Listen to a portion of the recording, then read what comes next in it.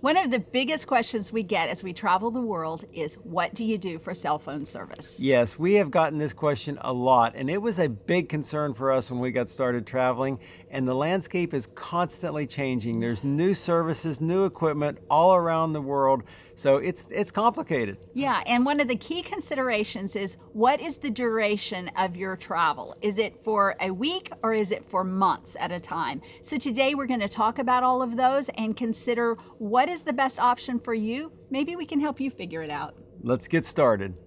We're John and Bev, and we are the Retirement Travelers.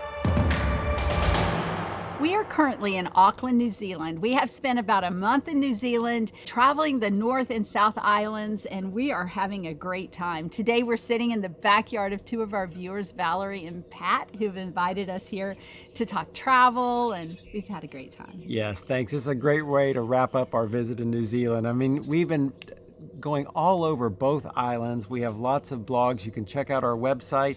Be sure to sign up for our newsletter and get all the information on this amazing country. We also vlog our way around the world, so you can check out our vlogs from time to time, but we also do videos like this where we answer a viewer's question. Yes, we like to try to, give information back to people when they have a question, and I tell you, cell phone coverage is always a big question that people have. So let's get going. So let's talk about the two types of services that are offered in the United States. One is the traditional, a T-Mobile, AT&T, Verizon.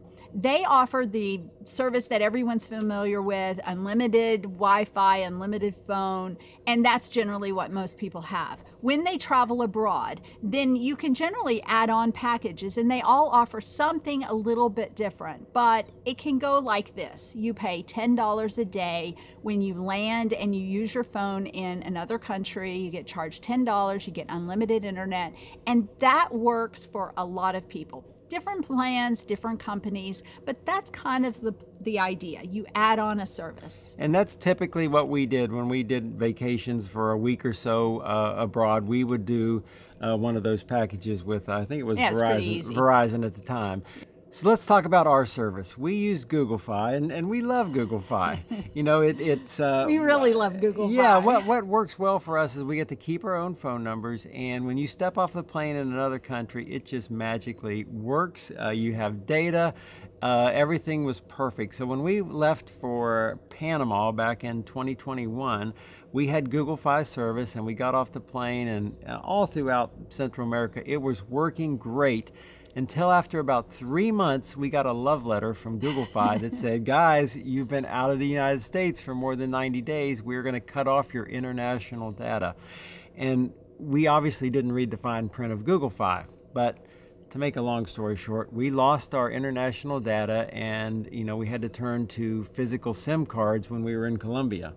And that was pretty easy. We actually were a little nervous about, how do we get a SIM card? But we walked into a phone store and basically handed them our phone and said, can we get a SIM card? And they set it all up, and we were perfect. Yeah. It was the easiest thing. And then we went back to the United States, and we got our Google Fi service back. Everything was working. We left again for Europe. It was working. We thought, hey, maybe they like us better now. But you know what? After 90 days abroad, if you're not pinging in the United States, you get another love letter. You got another love letter. They really love us, and they said, guys, you are once again out of the United States for more than 90 days. We're going to cut you off. And they did, and it was back to the physical SIM cards all over Europe. And it was easy. Yes. Once again. Yeah, once again. I mean, we went all over the Balkans. It didn't matter whether it was Italy, Greece, Croatia. We typically used Vodafone, and we would just hand them our phone, and they'd give us a Vodafone SIM card, and boom, it worked pretty well. So overall, it wasn't a disaster, but it'd be nice just to have one plan. That's right. But Google Fi works for most people. If you're taking a vacation for a couple of months and you're just going to be gone less than 3 months, they really love you and they really want to cater to you. But if you're gone like us, it's not a great plan. So if you got any connections with Google that could maybe send some of that love back to reinstate us, we would like that.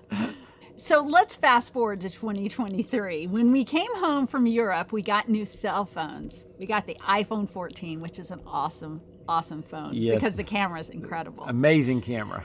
Amazing camera. But they have a little problem in the US. They have no SIM card slots. Yeah.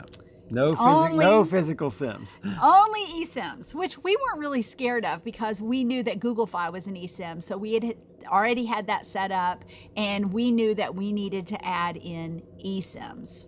And so what we decided to do was a ton of research. Yes, a ton. Yes, we read every review that we could find, and it kept pointing back to one company called Airalo.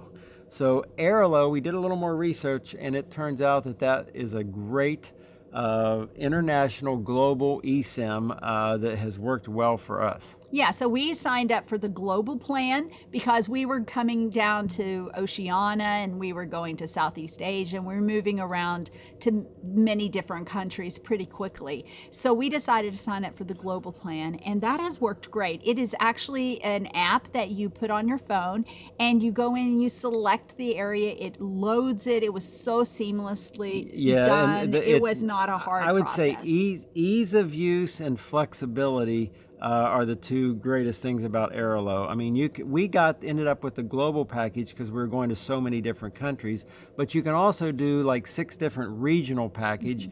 And then recently we were in French Polynesia at Tahiti, and it turns out that's not one of the countries.